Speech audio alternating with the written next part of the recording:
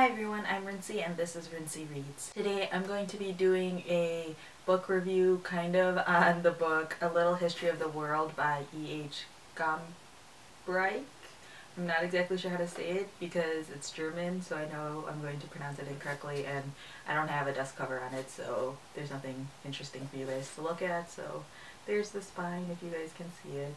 I say kind of book review because I'm going to be talking about the book, but I mean, this isn't really a book to review. Basically, this is like a children's history book. The author was working on his doctorate, I believe. His kids were like, oh, you know, what are you spending so much time working on? And so he basically explained the topic of it in really basic terms, took really like complex ideas of history and simplified it down quite a bit so that way his kids could understand. And then this kind of spurred the idea of creating a children's history book. Each chapter goes through a certain era or certain topics, and it starts at like basically the beginning of man and goes up into World War II, and it covers a wide variety of topics, so there's nothing that's left behind, you know, major points in history and different religions and things like that. Each chapter is maybe only 10 pages long, if even that, so this isn't like an extensive history on anything whatsoever. So I mean, as an adult,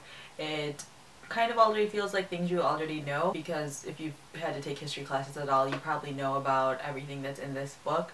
But at the same time, it was kind of fun to read because the way he wrote it is really fun and exciting, and you know, he makes jokes in there. He addresses the readers of the book, so it's kind of as if a teacher was talking to a student, or you know, a parent is talking to their kid and they're telling them the story about these events that happened. And it's really funny because when I'm reading this, and because it has that sort of narration to it, I felt like I was reading the book version of Crash Course, because the way the book is written is so informal and so fun. It kind of reminds me of the way that John Green does his world history Crash Course episodes, because he's so informal and fun, and he talks about complex ideas, but he talks about them in a slightly simpler way, so that way it's more understandable and relatable. This book was written in the 1930s. Like I said earlier, the author is German, so you can obviously tell that is kind of a significant portion of time. This book was originally written in German, and then it was eventually translated into English, and when it was translated into English, there was a final chapter that was added on that basically talks about World War II and what he experienced. Him and his family had to escape Hitler.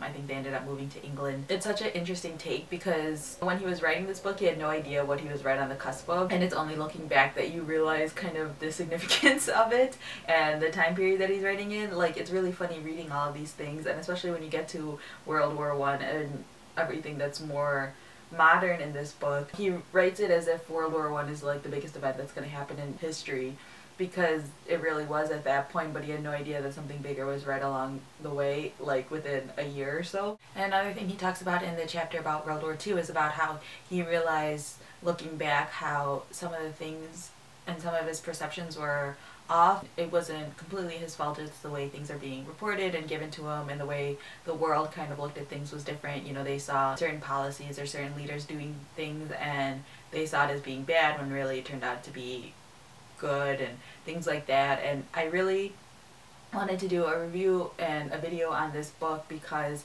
I think the idea of writing about history, especially like while it's happening, is such an interesting and complex thing. That's something that journalists kind of have to do, and when people write, you know, books about recent events, they're kind of doing it as well. It's really difficult to be able to know the direction that, say, a bill or a certain action will have in the long run. It's only looking back, you know, the idea of hindsight being 20/20, that you can sort of piece together a relatively linear cause-effect timeline.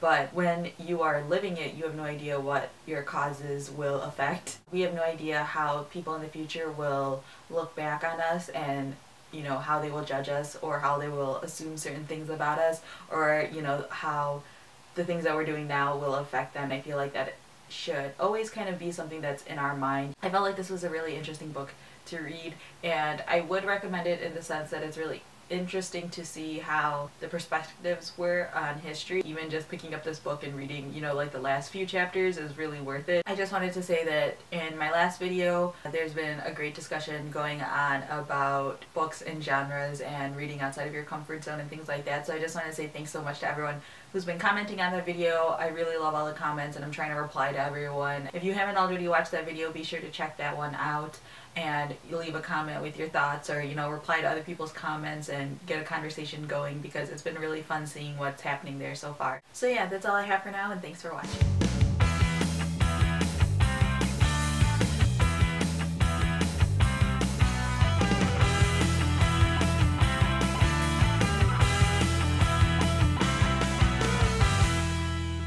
Sort of make these grand assumptions about either people or decisions that are being made in government, things. Wow, that's such a bad phrasing. I always think it's so interesting. I always